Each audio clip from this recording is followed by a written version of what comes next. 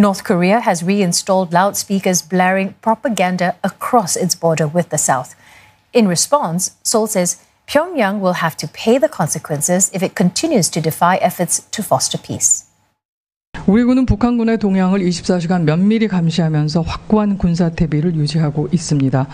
북한의 군사 동향에 대해서는 저희가 일일이 말씀드리지 못하는 부분에 대해서 양해를 바랍니다.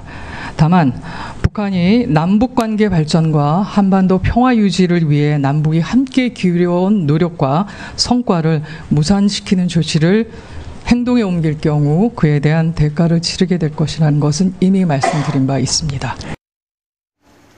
Around 20 of these propaganda loudspeakers have been reinstalled.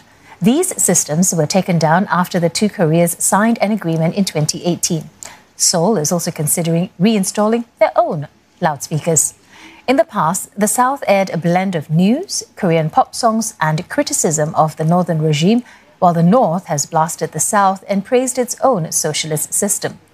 Pyongyang is expected to resume broadcasting through the loudspeakers along with the sending of anti-Seoul leaflets.